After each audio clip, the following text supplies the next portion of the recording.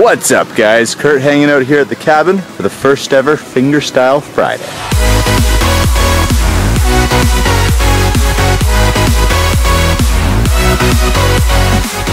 If you're in a rush, you can skip ahead to right here for the start of the lesson.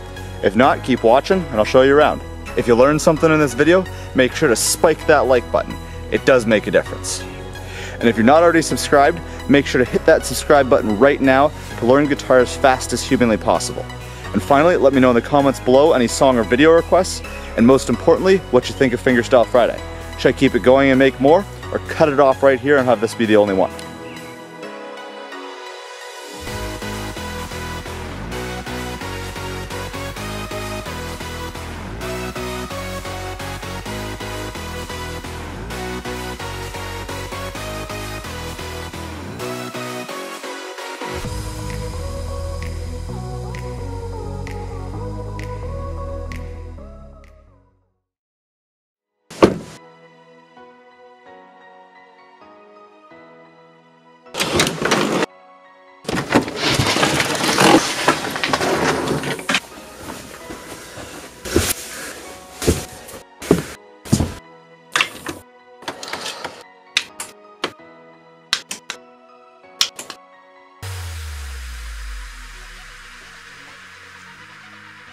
Alright, we are on set today filming my first ever...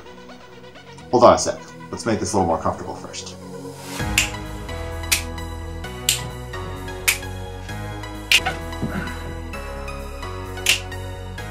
That's better. One more thing.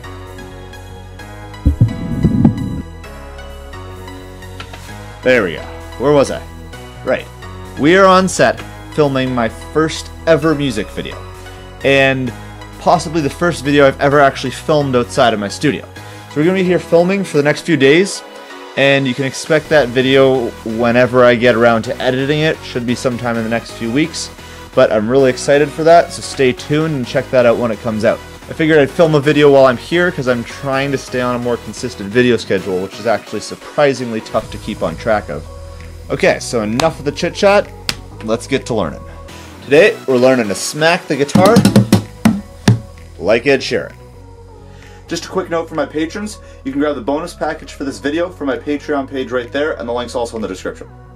So, Ed Sheeran uses a lot of percussive hits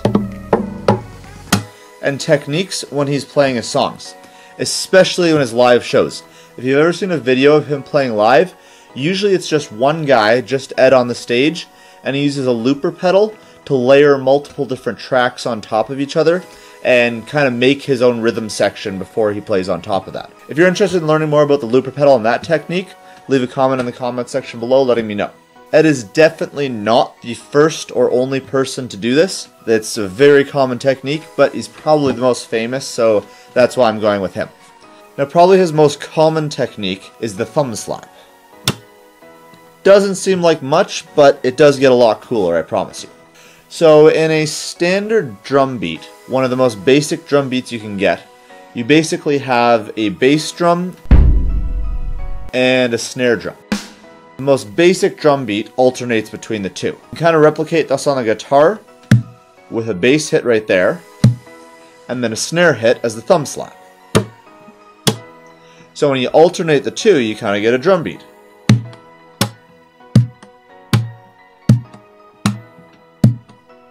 And that's kind of what we're doing when we use this technique most of the time. So the bass is going to be on beat 1, a snare is going to be on beat 2, then a bass again on beat 3, and the snare on beat 4. Now Ed will often leave out the bass hit and just play the snare on the 2 and the 4, which gives a really nice strong rhythmic feel to his songs. And you can see it in a decent amount of his songs, and you can actually check it out if you haven't seen it in my fingerstyle version of Perfect, which you can check out wherever it's linked up here. But today I'm going to show you the riff from Small Bump, which is one of his older songs, but it's probably one of my favorite riffs actually of Ed's. So I'm going to walk you through that today, and we're going to learn some snare hits. So you can see the tab on the screen here, and I'm just going to play it for you first so that you've got an idea of what it sounds like.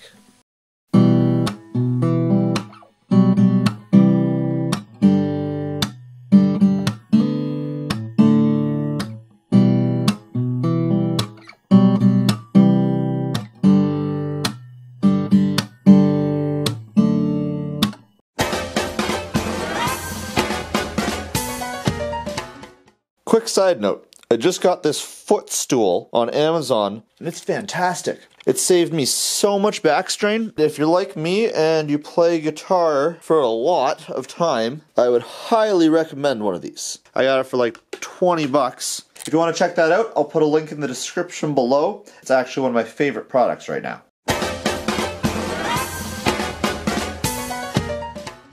Now I'm going to go through the fingerstyle parts pretty quickly because I'm going to expect you've got some basic knowledge of fingerstyle here.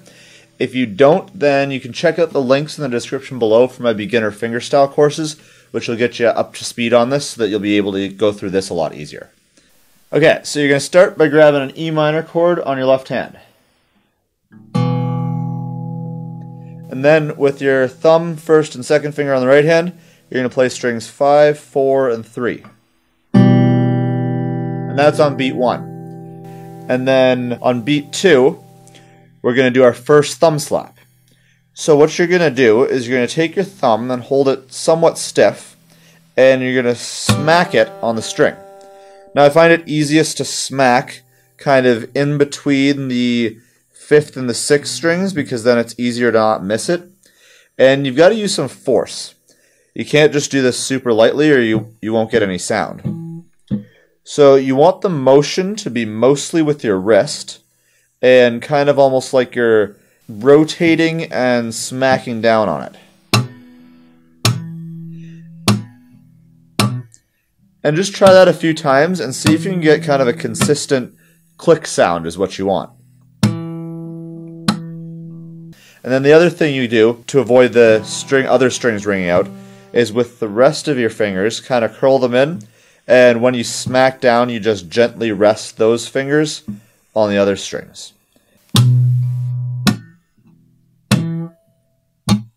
Or in slow motion, it's not going to make the sound, but it's going to look basically just rotating your wrist, keeping your thumb relatively straight, and you're just going to rotate it into the string. So let's go back to the riff with your E minor. Play that first chord with those 3 fingers. And then do a thumb slap. And then you're going to keep that chord and play 5, 4, 3 with the same fingers that we did before.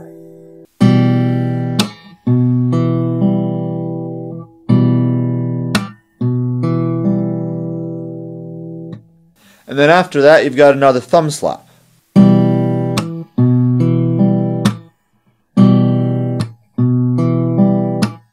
Or you can go even slower if you want to. Go at your own pace. It takes everyone a different amount of time to get used to it.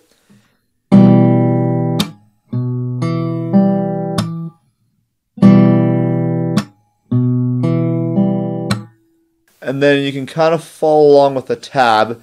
I'm not going to go step by step through the entire tab. The idea of this video is more to focus on the percussive hits. So moving on, you can see where the tab goes to.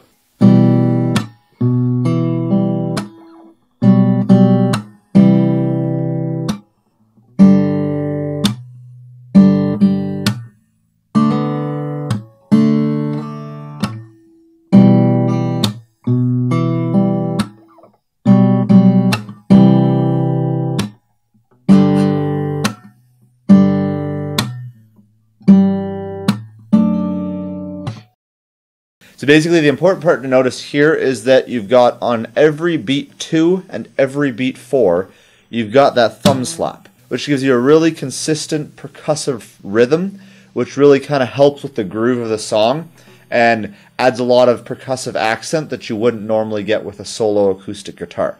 And it's by doing little techniques like this that we can really make our playing a lot more interesting sounding.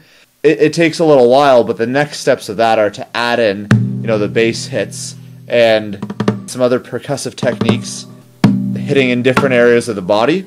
And that's called percussive fingerstyle guitar, which is actually my favorite type of guitar because you can kind of get a drum set and a bass guitar and a regular guitar in one single instrument. So Ed does a lot of that by looping, as I mentioned earlier. That kind of makes it so that you can just do one thing at a time instead of kind of doing it all at once, which makes it a lot easier.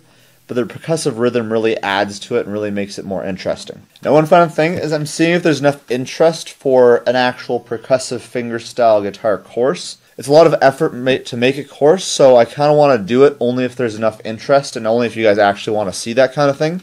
I've got a link to sign up for kind of initial test that you can check out in the description below. And if I get enough people interested in that, then I'll make that course, and then you guys will be the first to know. And anyone that signs up for that list will get a pretty sweet discount on it when I release it initially.